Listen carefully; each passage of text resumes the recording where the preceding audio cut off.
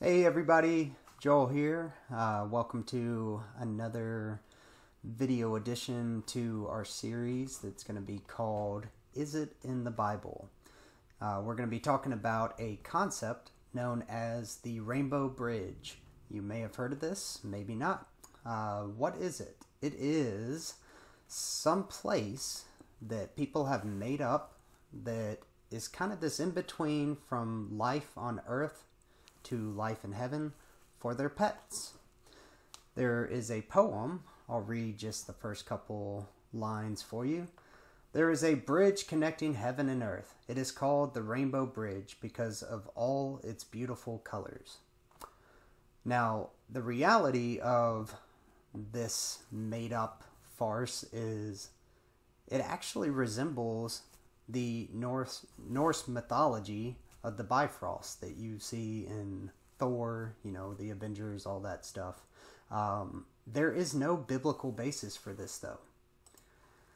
What I want to point us to, though, is that there are warnings in the Bible about adding to God's word. In Revelation, there's a warning in chapter 22, verses 18 through 19, not to add to the words of that book of prophecy, referring to Revelation.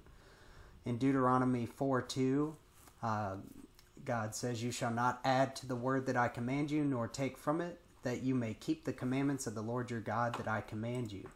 Proverbs 36 says, "Do not add to his words, lest he rebuke you, and you be found a liar." And there are warnings also in the New Testament that tell us to avoid false teachings, all sorts of warnings about false teachers in general, and to expose darkness, expose lies, things of that nature. 1 Timothy has multiple things about avoiding myths and endless genealogies, things that promote speculations rather than the stewardship from God that is by faith. That's from 1 Timothy 1, 3 through 4. 1 Timothy 4, verse 7 says, "Have nothing to do with irreverent, silly myths. Rather, train yourself for godliness."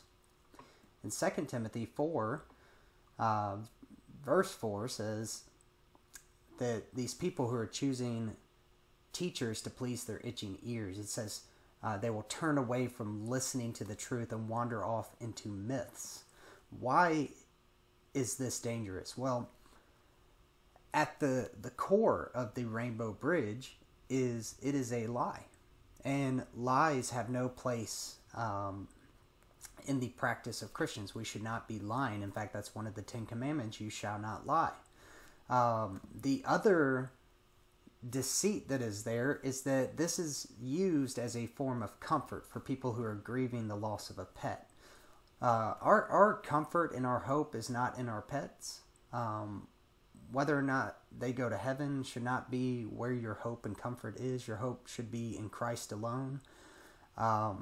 If not for the forgiveness of sins, we would have no hope. But that is to say that we can sympathize with one another. Obviously, losing a pet is a very sad thing, but there is no indication in the entirety of the Bible that animals have a soul. The only reference to having a soul comes from humans.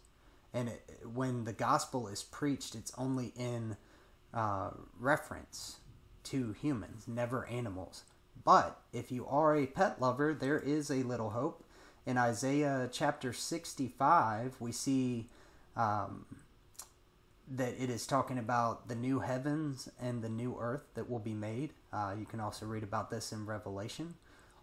It starts out, "For behold, I create new heavens and a new earth, and the former things shall not be remembered or come into mind." So we must remember things like this.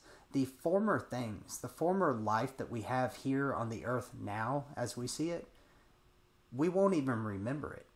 It won't even come into our minds. What you have to remember is in heaven, we're going to be in the presence of God Almighty 24/7, at all times. We're going to be in the majesty of God.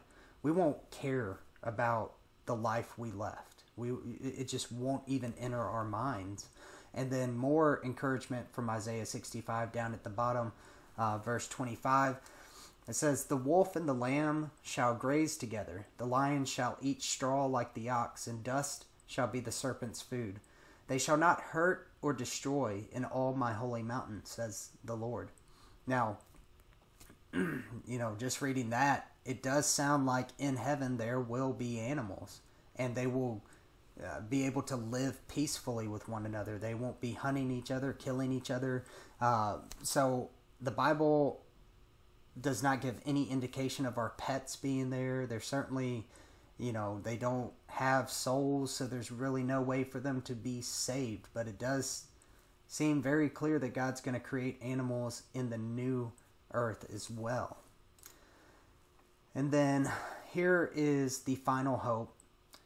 We might bear a lot of pain here on earth as we lose family members. Maybe you've lost a child, maybe just a pet.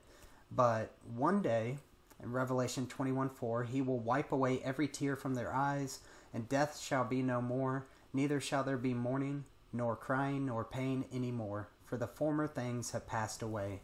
Remember again, as in Isaiah 65, "The former things shall not be remembered or come into mind."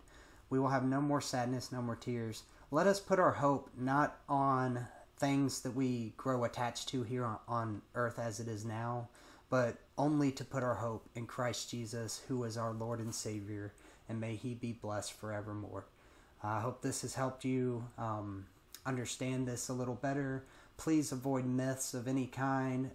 Just stay away from all the random little things that get thrown into church culture. Let's have nothing to do with them and only preach the unaltered Word of God. Until next time, God bless and be at peace.